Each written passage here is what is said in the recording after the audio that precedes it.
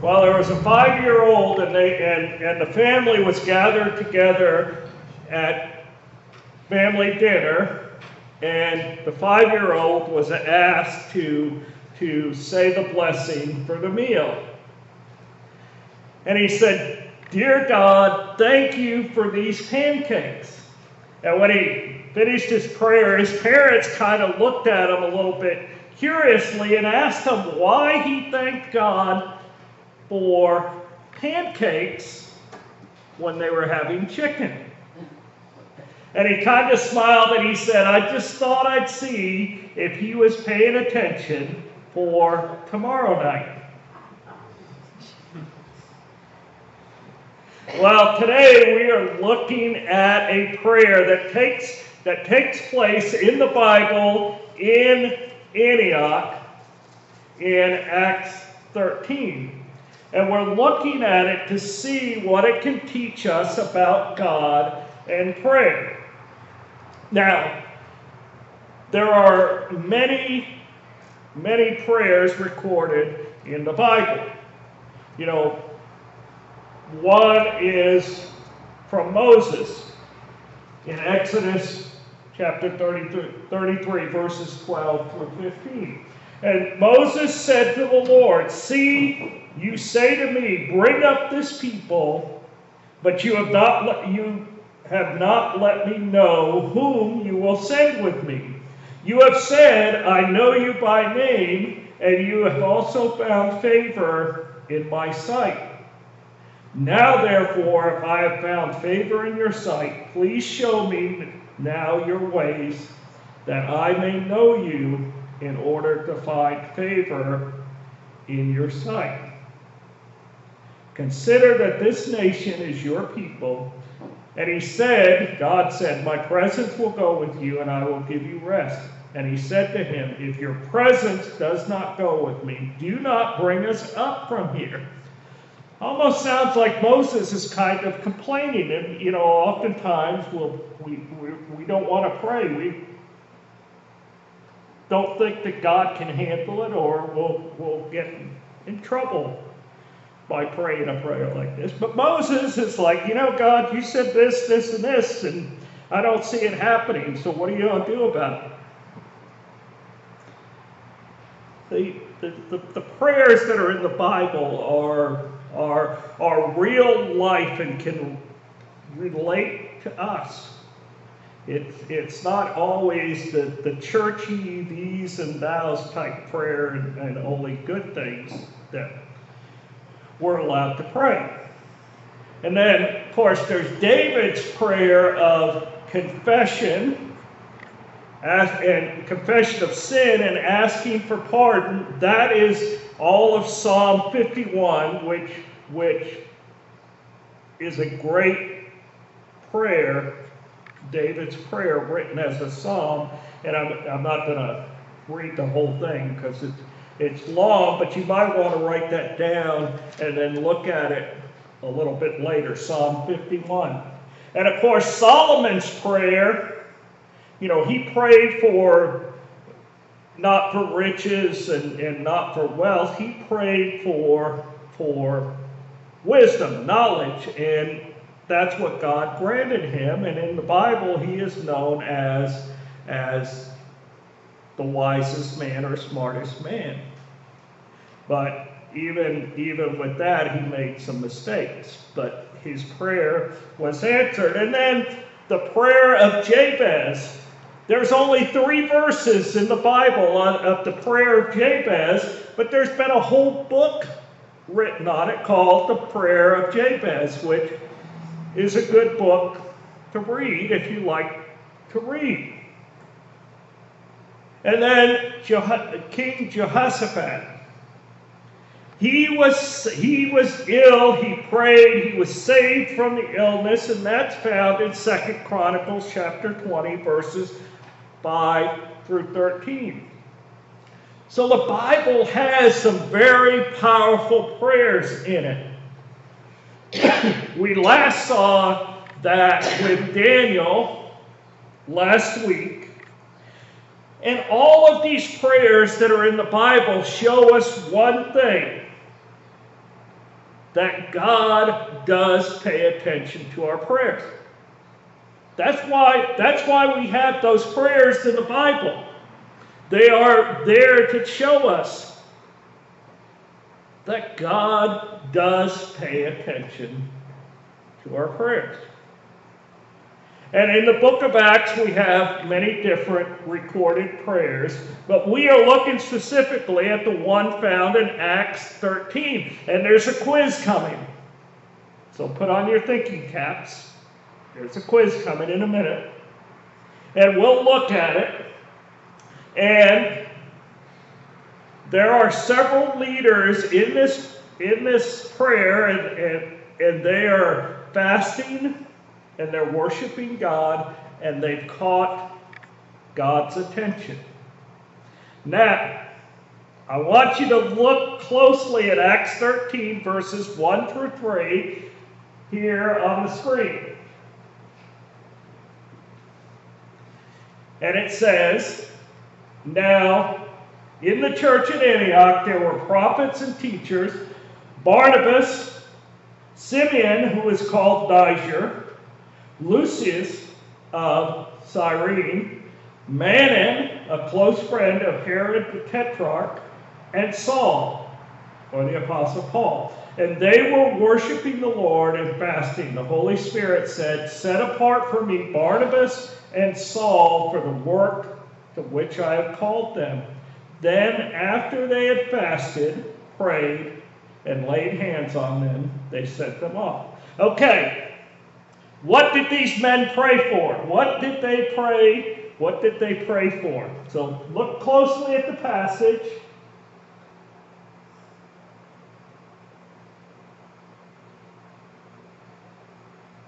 Do you see it? See what they prayed for?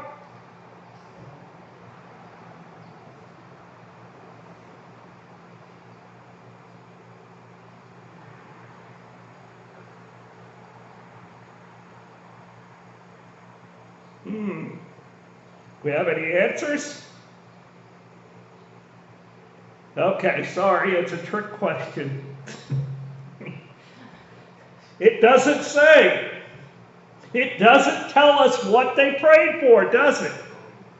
All we're told, and this is part of the neat part about this, all we're told that is in response to whatever they prayed, which we don't know because it's not listed, but what they prayed for, the Holy Spirit told them to set apart Barnabas and Paul to set out on an adventure. And this adventure would change the world as we know it forever.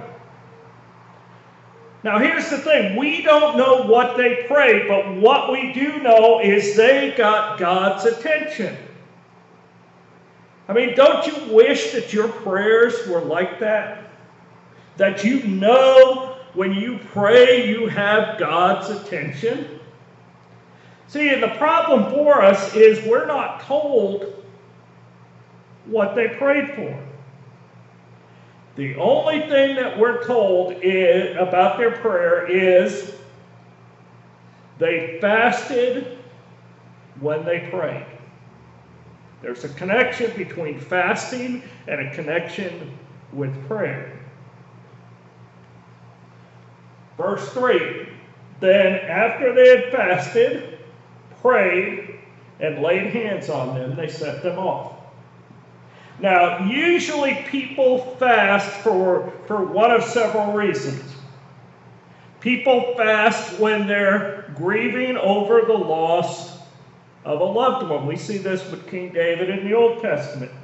People fasted when they were repenting of their sin or the sin of their nation. David did this. Several other kings, good kings in the Old Testament, did this. And people fasted when they sought protection from forces that they couldn't deal with. See, what fasting does is it helps to clarify our focus. It helps our minds and our hearts to seek God. So the main reason that people fast in the Bible is when they're seeking vision or they're seeking understanding of God or God's perception on a matter. And these verses in Acts tell us that prayer and fasting go together. Now, Antioch was a relatively new church, a new group of people, and it had experienced lots of growth. And when the leaders in Jerusalem heard about the church in Antioch, they sent Barnabas and Paul to go to the church to teach the new converts about Christianity. Now, Antioch is known for two things. First, the incident at Antioch between Peter and Paul, and called the Antioch incident, and Peter believed one thing, which was merging part of the Jewish belief with the Christian belief, and combining them, making it a works religion. In other words, if you want to be a convert, you have to do this, this, and this. But Paul said, no, it's by faith only. God has done the work and provided everything you need. And ultimately, Paul was following God's guidance, and he was correct. And then Barnabas and Paul, for a whole year, taught a great number of people, and they were well known in the area because of it. Now, the second thing that the people of Antioch are known for is they were first called Christians at Antioch. Believers were first called Christians at Antioch. And Acts 11 tells us that. So Antioch's this church, it's growing, it has these teachers, and it has all kinds of potential. So why do they need prayer and fasting? Because if when they needed guidance, prayer and fasting was the way to get it. So for us, if we need guidance, the two best ways for us to get God's guidance is through prayer and fasting and combining the two. It's making ourselves available to God. Now, we don't know what the Antioch church needed guidance about. It was obviously something that they needed guidance, and they were probably feeling uncomfortable about, or they didn't know which direction to go into next. But see, God always has something bigger for us to accomplish. He had something big for Antioch to accomplish, but they didn't know what it was, so they prayed and fasted. God has something big for us to accomplish. And if we want to figure it out, we need prayer and fasting.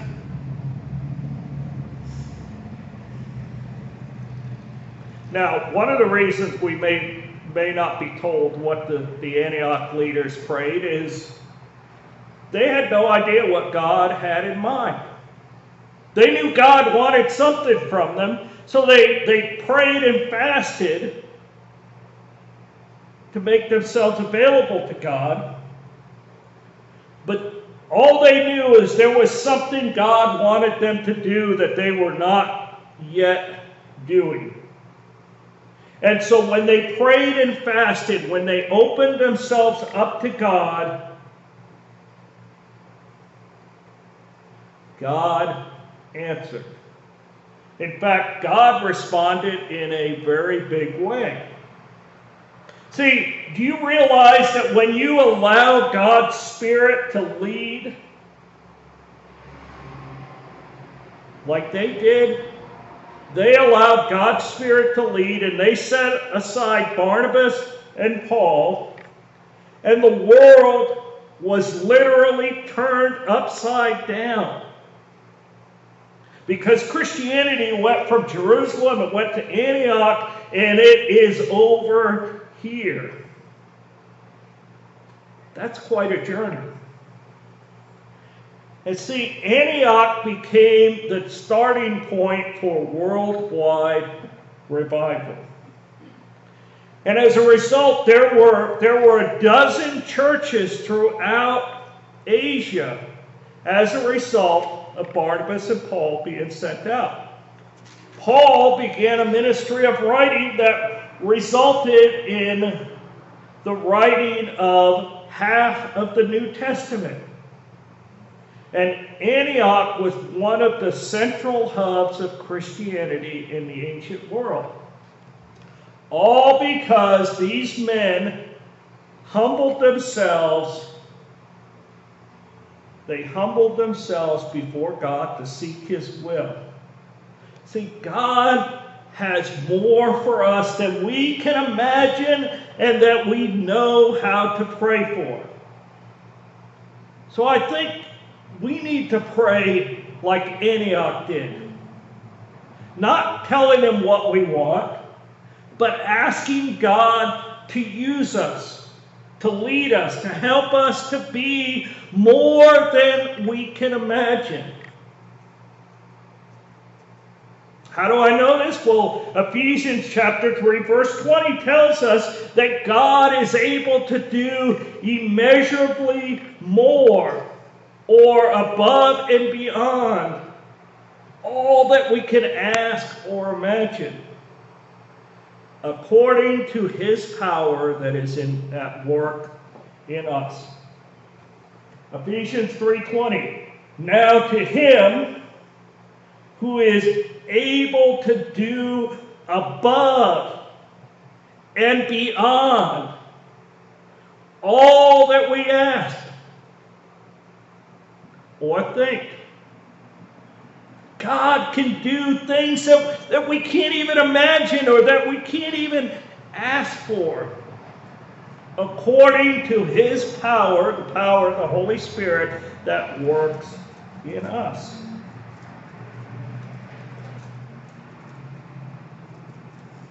Carl Bates, a former president of the Southern Baptist Convention, once wrote, he said, "There came a time in my life when I earnestly prayed, God, I want your power. And time went on and the power didn't come. And one day," he says, "the burden was greater than I could bear. And he asked, God, why haven't you answered my prayer?"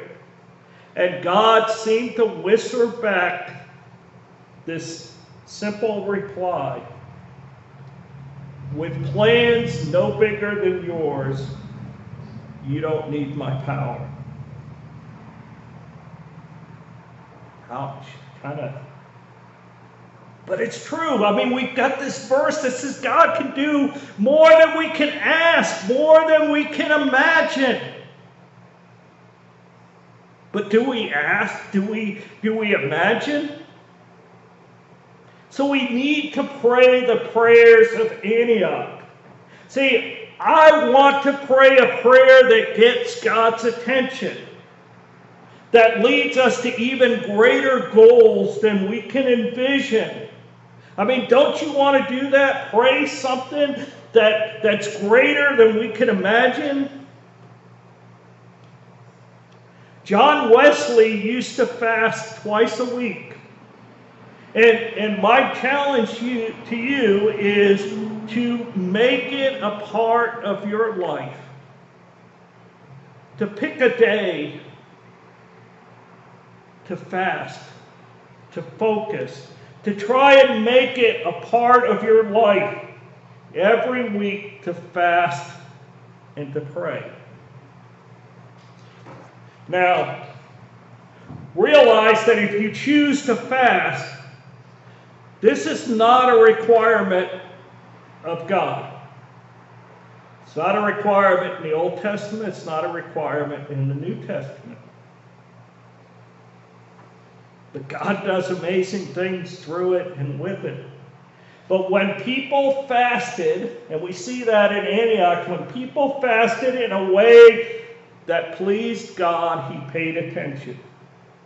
And the type of fast that God requires is one that humbles us in his presence. You know, it's one where we have some biblical goals in mind. You know, giving to missions or giving to the poor. See, Isaiah chapter 58, verses 6 and 7 says this about fasting, the type of fasting that God wants. Isn't this the fast I choose? To break the chains of wickedness, to untie the ropes of the yoke, to set the oppressed free, and to tear off every yoke.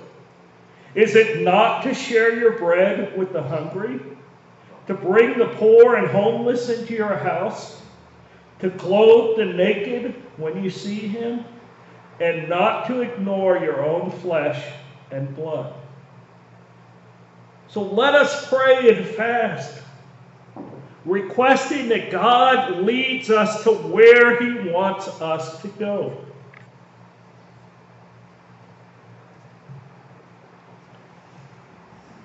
So I'll tell you two wheelbarrow stories. Everybody should have a wheelbarrow, because if nothing else, you can have wheelbarrow races. But it's a handy tool. But back in the 1800s, there was a tightrope stretched across Niagara Falls. And of course, you know, the water is always rushing through and making this noise, and you can hardly hear anything else because of the falls. And this man named Charles Blondin, in the summer of 1859, walked on a tightrope above Niagara Falls several times back and forth between Canada and the United States as huge crowds looked on to see him walking back and forth. Once he crossed in a sack. He did it once on stilts. He did it another time on a bicycle. And once he even carried a stove and cooked oatmeal. It must have been a small stove. Well, on July 15th, Blondin walked back across the tightrope into Canada, and he returned pushing a wheelbarrow. And it was after he pushed the wheelbarrow across while blindfolded, he asked for some audience participation. And of course, the crowds had been there, and they had been watching, and they had been cheering, and you know, they had been thrilled when they saw all of this. And he had proven that he could do this. I mean, he could do it, no doubt. But now he asked for a volunteer to get in the wheelbarrow and take a ride across Niagara Falls with him. And it said he asked his audience, "Do you believe that I can carry a person across in this wheelbarrow?" And the crowd said, "Yes, of course." And so he asked another question. Who will get in the wheelbarrow? Of course, nobody did. That's a real life picture of what faith actually is. See, the crowd had watched all of this. They had seen everything. They said they believed, but their actions proved they truly did not believe. And in the same way, it's one thing for us to say that we believe in God, but it's true faith when we believe in God and put our faith and trust in Jesus Christ, his Son. At a job site one time, there were two men arguing, and they kept arguing, and they were working, and they kept arguing about who was the strongest. So there was only two possible solutions to solving it. One is fight it out, which isn't always a good thing. But one of the men says to the other, he says, I bet you a week's wages that I can haul a load in this wheelbarrow here that you'd never be able to lift off the ground.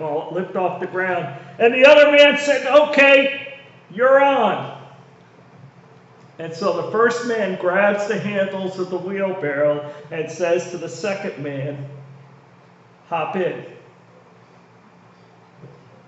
Of course, if he wheeled him over, the man would never be able to wheel himself back. See, sometimes we get ahead of God. We think we can do everything, and God will bless our actions. But we need to pray, God, I'm going to get in the wheelbarrow and I'm going to trust you to get me or us where we need to go. We need to allow God to wheel us where he wants us to go. And the only way we're going to get that ability is to give ourselves over to God, to fast and to pray and to figuratively get in the wheelchair, the wheelbarrow, so he can wheel us wherever he wants us to go. Why? Because of this verse in Ephesians chapter 3, verse 20. Now to him who is able to do above and beyond all that we ask or think, according to the power that works in us. And the only way God is going to accomplish that is if we allow him to accomplish it in our lives. And God will do above and beyond all that we ask or think, according to his power. Amen. Would you please stand for our closing hymn, number 118, When I Survey the Wondrous Cross, number 118.